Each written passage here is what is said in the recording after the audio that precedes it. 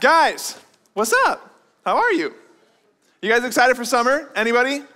Anybody excited for graduation? Yes, move on to the next thing. I know, the juniors are like, oh, I wish. But guys, we're coming up to it. This is our last night of normal youth. And as we kick off our sermon tonight, I've got a question for you. Have you ever been injured so badly that it changes how you have to live your life? Anybody? I have. You have. I have. Guys, I don't know about you, but my injury was actually one of the best things that could have possibly happened to me. See, when I was a freshman in college, I just started following Jesus, and I was on fire for him. I wanted to know everything about him, and I wanted everyone around me to know all the things that I knew about him, which, you know, it's a double-edged sword because God did use me for some pretty cool things, but what it led me to believe was that the things that I had accomplished were my accomplishments, not God's. So God, in his kindness, humbled me with an injury. See, at 8 a.m. on November 21st, 2017, I got in my car, drove over a bump on a gravel road, lost control of my car, crashed into a ditch, through a telephone pole, and through a fence. Yeah, brutal. When I got out of my car, or when I crumpled out of my car, Ethan, you can show the pictures, I had a broken spine and the beginnings of a humbled heart. So this is me, Thanksgiving Day, pumpkin pie right there, that's Isaac. I don't know, where'd he go? Is he in here? He's not even in here, what the heck? Oh, nice, perfect. But yeah, that's me in the hospital. You can go to the next one. I had to wear this giant little like turtle shell brace for the next little while. And at this point, I was a freshman at Iowa State, right? And it was November, so it got cold outside. So I had a big old winter coat on, and I had to roll around a wheelie backpack. It was brutal, because I couldn't carry one. I didn't have the, strength or whatever. But, guys, like I said, breaking my spine was actually one of the best things that ever happened to me. I still believe that to this day. Because it challenged my identity. All of my identity was in all of the things that I had done. And spoiler alert, when you break your spine, you're not very good at anything except for just sitting around. So it challenged my identity because my identity was in what I did. It also marked my life forever. I still have back pain. Those of y'all who ride with us to camp over the summer are gonna hear about it because I get back pain on long car rides. It's pretty brutal. But what it is it's actually a reminder to me that I'm broken without the Lord. So I actually get to see that as a blessing because God was kind to me. So tonight, we're gonna spend some time in Genesis 32. That's where the majority of where we're gonna be tonight. But we're gonna launch out of Hebrews 11. We've been doing that for the last few weeks. We're gonna do that again. I don't even need you to turn to Hebrews 11. It's just 2 verses. Actually, it's just a phrase inside of one of those 2 verses that we're gonna unpack tonight. But I want you to go to Genesis 32. I'm gonna read what's in Hebrews 11 for us to jump there. Hebrews 11 verses, lost my spot. There we go, 20 through 21. It says, by faith, Isaac blessed Jacob and Esau concerning things to come. By faith, Jacob, when he was dying, blessed each of the sons of Joseph, and he worshiped leaning on top of his staff. Now, what I want to do tonight is actually dig really deep into Scripture, because the one line we're going to focus on is the bolded one there. And he worshiped leaning on top of his staff. Now, we've talked about this before, but the book of Hebrews was written to a Hebrew audience. And all of the Hebrew audience would know who Jacob is, because Jacob was the father of the nation of Israel. So when it says that he worshiped leaning on top of his staff, they knew what the significance of that was. They knew that Jacob's faith shaped his identity and marked his life forever. And that's our bottom line tonight, is that faith shapes our identity and it marks our lives forever. And we're gonna look at that in Genesis 32. Now, yes, let me go here. Cool. Before we get there, sorry, I lost my place in my thing. I skipped the page. We're good. But before we get there, I want to tell you a little bit of backstory about Jacob, about who actually Jacob is, because I think when we understand who Jacob is, it'll help us understand a lot more on why the author in Hebrews put that phrase in there about him. So what we're going to do is a little thing called psychological criticism. It's looking at characters of the Bible and trying to see the motives behind the things that they do. So if you want to know more about that Bible study tool, you can Google it, but that's the little short blurb. We're going to do this because I believe that the Bible shows through story after story that Jacob was a man who constantly wrestled. He was a man who constantly wrestled for approval, for blessings and for love, and it took a life-altering injury to show him how his faith should shape his identity and mark his life forever. See, from a young age, Jacob wrestled for approval because the Bible tells us that his barely older twin brother was his father's favorite child. Esau, it's his brother's name. Esau was a man's man, and his father loved him for that. He was great at hunting and doing all these things. Jacob's dad liked that. Jacob was more of a homebody. He was more of an indoors guy. But if that wasn't bad enough, back in that time, told you he was his barely older twin brother. Back in that time, the oldest son was the one who got all of the wealth and inheritance, so everything was riding on Esau's shoulders, not Jacob. That means is that Jacob wasn't just second place in his father's affection, he was second place in his will as well. Just kind of a hard spot to be. He was wrestling for a blessing that he could never achieve, the blessing of the oldest son. And in that wrestling, Jacob decided to take control. He and his mom decided to trick his brother and his father into giving him the blessing that belonged to his older brother by pretending to be him. When Esau, his brother, found out about this, he was furious. He vowed to kill Jacob as soon as Isaac, their father, had passed away. So, hearing about that, Jacob was out of there. He decided, I can't be in my hometown anymore. I got to go somewhere else. So he went to his uncle's house. And there, Jacob wrestled again, but this time he wrestled to be loved. At his uncle's house, he met Rachel and fell in love with her. He then asked Laban if he could marry her, and Laban, in an almost poetic way, tricked Jacob in the same way that Jacob tricked Esau and his father. Laban had Jacob work for him for 7 years and promised to give Jacob his daughter at the end of that time, but he gave Rachel's sister to Jacob instead of Rachel. Furious, yet still wanting to be loved, Jacob went back to Laban, made the same deal, and worked another 7 years to be able to marry Rachel.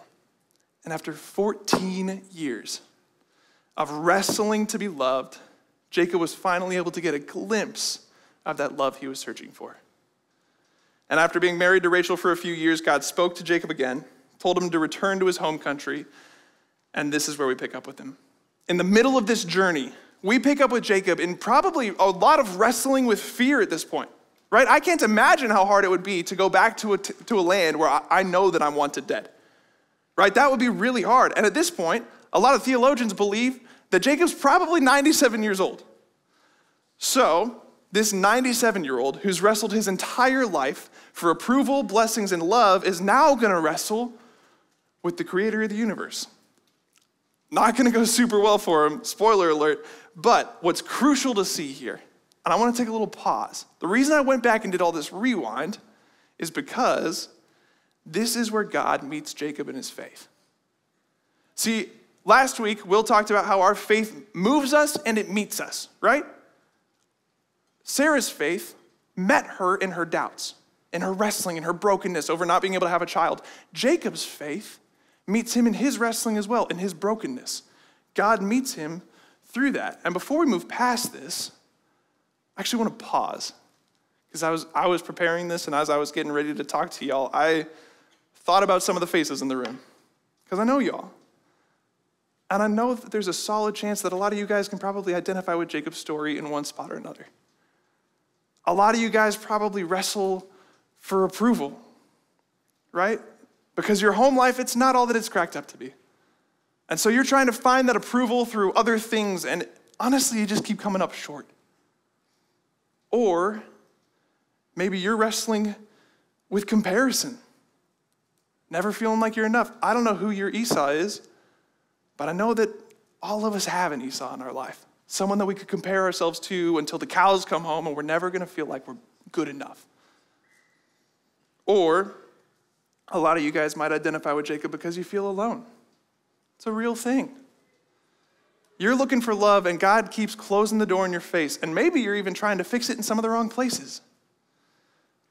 Some of y'all aren't too far away from 14 years old. Some of you are 14 years old. Jacob wrestled for your entire life to find even a glimpse of love. So I think it's important, because I think this is where God meets us. It's in our brokenness. This is where our faith meets us and shapes our identity and marks our lives forever. So the one thing I want to tell you tonight, before we get into all that, is that faith, it's not always the glamorous, raise my hands at a worship song, feel good about myself and all that stuff. A lot of times you actually have to take your hands down, fold them, and pray and wrestle with God through some of those hard things that you're walking through. I mean, look at Jacob. He was wrestling to fill a void in his life that only God could fill. And in this next section, we're going to see God meet Jacob in faith. And honestly, it's not in a way that I would have ever expected, but God knows what he's doing. Look with me at Genesis 32. Hopefully you turned there earlier on. I'm going to read for us. 32 verses 24 through 30. It says, Jacob was left alone, and a man wrestled with him until daybreak. When the man saw that he could not defeat him, he struck Jacob's hip socket as they wrestled and dislocated his hip. He then said to Jacob, let me go, for it's daybreak. But Jacob said, I will not let you go unless you bless me. What's your name? The man asked. Jacob, he replied. He said, your name will no longer be Jacob. It will be Israel, because you have struggled with God and with men and have prevailed. Then Jacob asked him, please tell me your name. But he answered, why do you ask my name? And he blessed him there. Jacob then named the place Peniel, for he said, I have seen God face to face, yet my life has been spared. Now, think about that. When we're talking about things that God uses to shape our identities and mark our lives forever, I don't think we're going to get a more powerful experience than what Jacob got. Right? God touched his hip and it broke. But I want to talk about what's happening in verse 27, because we see something a little interesting there. What's your name? It's God speaking. He said, what's your name? Jacob, he replied. In the middle of the wrestling match, right after God broke his hip, he asks him a question that on the surface looks kind of silly, right? Like, why is God asking Jacob about his name? He broke his hip at one touch. He probably knows his name if he's powerful enough to do that. He asks what his name is because of what his name means. He asks because he wants to talk about Jacob's identity. See, Jacob, or Yaakov in Hebrew, means usurper or supplanter. In other words, Jacob's name lines up with how he has lived his entire life, wrestling for control, even if it means gaining it through sketchy means. Guys, God asked Jacob what his name meant because it was a marker of who he was. It was the baggage that he was carrying around. He was living into his name. He was a deceiver. He was wrestling for love. Guys, he was lacking affirmation from his earthly father, so he usurped the blessing of the oldest son to try to get it. Jacob's faith was not what was shaping his identity. His actions were. And God, seeing Jacob's situation, seeing all of this, he knew what it would take for Jacob to be freed from all the baggage that he's been carrying around his whole life. Let's see what God does about it in verse 28. This is God speaking again. He said, your name will no longer be Jacob. You see the significance of that? Your name will no longer be Jacob. You will no longer be known as deceiver or usurper, because I'm going to give you a new name. He says, it will be Israel, because you've struggled with God and with men and have prevailed. Y'all, the faith that Jacob had led him to wrestle with God. And God used that faith to shape his identity. And when I say that, I'm not talking about what happens on the outside. I'm not even talking about Jacob's actions and what he's doing. He's still in the middle of the desert, going back to the land where his brother wants him dead. It doesn't change anything on the outside. All it does is change his inside. But see, the shift in identity revealed to Jacob that the love, approval, and blessings he'd been wrestling to earn his entire life could be found in God alone. God used Jacob's faith to shape his identity. So let's pause again. Let me ask you, what is your identity shaped by? What is your identity shaped by? You letting God define who you are? Or are you wrestling to find your identity in anything but what God says you are? Honestly, this is something we probably know. You're in a church building, right? It would be weird if I told you that faith shouldn't shape your identity. But I get it. A lot of times, even as people who really want to follow Jesus, it can be hard to remember that our identity can be found in God. But if your faith is in Jesus, you are no longer the one who dictates your identity. You are who God says you are. That's who you are. If your faith is in Jesus, you are who God says you are, and he says that you are a son or daughter of the King of the universe. That should sink in. We talk about it every week because it is so crucially important to your soul and the health of your soul that you remember that on a daily basis. And it's an incredibly important truth. But if we're honest, this week, it comes from a story in the Bible that's incredibly confusing, isn't it?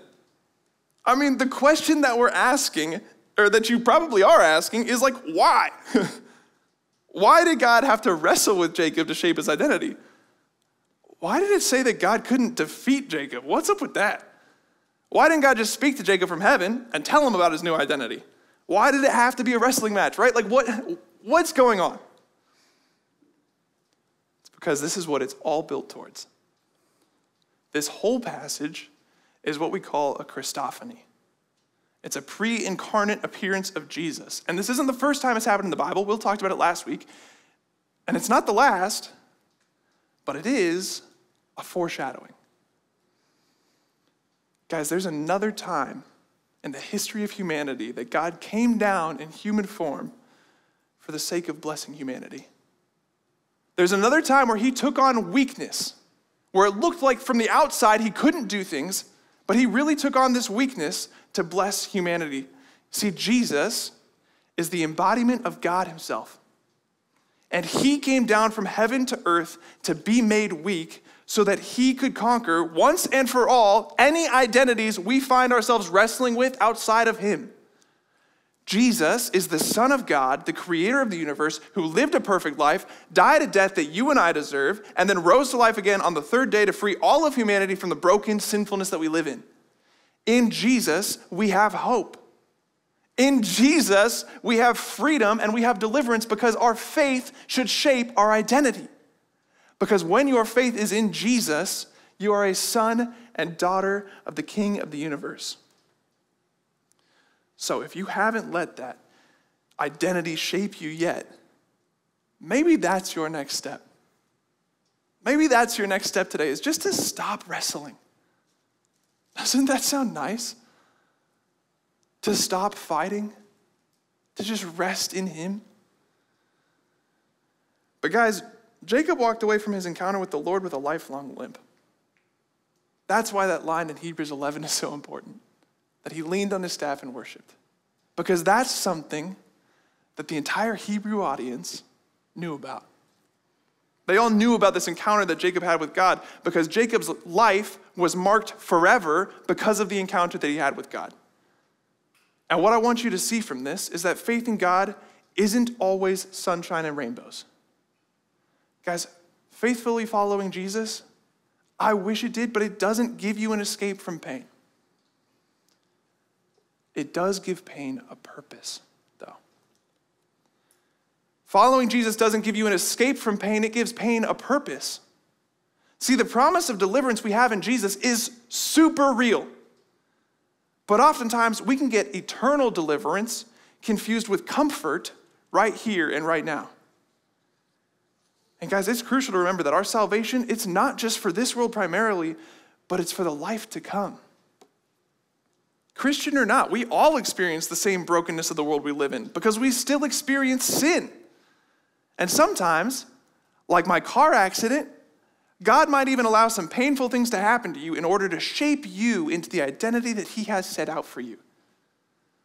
It doesn't mean that God will break your spine to get you to listen to him, but it does mean that he loves you enough to do that if he has to.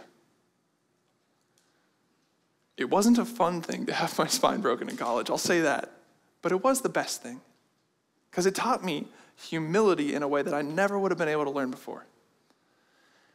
Now, for Jacob, it was a lifelong limp and a name change that shaped his identity and marked his life forever. And for me, it was a car accident with spine pain. But it doesn't have to be that. I want to close tonight by telling you the story of Mary Slazer. She's a woman who experienced the brokenness of the world, but when she was just a little bit younger than y'all, she gave her life to Jesus, and she decided that her identity was going to be shaped by her faith and that her life was going to be marked forever by King Jesus. See, growing up, Mary's home life was defined by brokenness. Her family was really poor, and her father was an alcoholic. So at age 11, she went off to a textile mill to try to earn some money for her family. She came back when she was 13, and she listened to a sermon. And in this sermon, she felt convicted of her sin, gave her life to Christ. And after doing that, she felt this profound sense of joy that she couldn't hold in anymore. See, that experience, it was something that shaped her identity. She knew that she was a loved daughter of the King of the universe, and she wanted to share that truth with as many people as possible. So at the age of 28, 15 years after she got saved, she felt a calling to share the good news of Jesus with as many people as possible, so she went to Nigeria. You can throw that picture of her up, Ethan. Throughout her 40 years of ministry, this is Mary Slazer, 40 years of ministry, this is towards the end, her life was marked by hardships and sufferings. God didn't break her hip or her spine or anything like that, but he didn't go easy on her. It was faith that marked her life forever, though. Even though she went through hard things, her life was profoundly marked by the faith she had in the Lord. It was faith that marked her life forever by giving her courage to stand up for the rights of women and children in the area, by advocating for them to be protected from abuse and exploitation, and promoting their education and equal treatment. All those are big words, all those things are great, but what that means, she stood up against child sacrifice. She was in a kingdom in Nigeria that was practicing child sacrifice in a lot of different voodoo temples. So she went in, she became a teacher in Nigeria, earned the trust of the people, and started advocating for those children. It was faith that marked her life forever by sustaining her through personal tragedies she experienced. She lost her mother, her siblings, and many of those children that she rescued. And it was faith that marked her life forever by empowering her to stand up in a region where women were overlooked and kind of despised. So Mary Slazer, a woman of God, whose faith shaped her identity and marked her life forever, at the end of a 40-year-long journey in ministry, she was able to look back and see countless lives changed for the glory of Jesus because they found that faith shaped their identity and it marked their lives forever. So guys, the question is, are you tired of wrestling to find your identity in something that never satisfies? Are you ready to stop fighting and let Jesus be the one who shapes your identity? Guys, trusting in Jesus means finding rest and peace that nothing else can offer. It's time to let go and allow the King of the universe to define who you are. And if you have put your faith in Jesus, are you willing to let your life be marked by your faith in Jesus? Are you willing to use your college years, seniors? It's the last time I'm talking to you from this stage. Are you willing to use your college years to show people that your life has been marked by your faith in Jesus? Love you guys. Let me pray. God, I'm so thankful for each and every one of these students in this room. Jesus, if we were able to see as clearly as you can see that our faith should shape our identity and mark our lives forever, God, we wouldn't be the same people. So God, give us eyes to see that. Jesus, give us the ability to be able to surrender all these things to you, to just stop wrestling. Lord, be our identity. Show us how to mark our lives for you. God, we love you. We praise you. It's in your name we pray. Amen.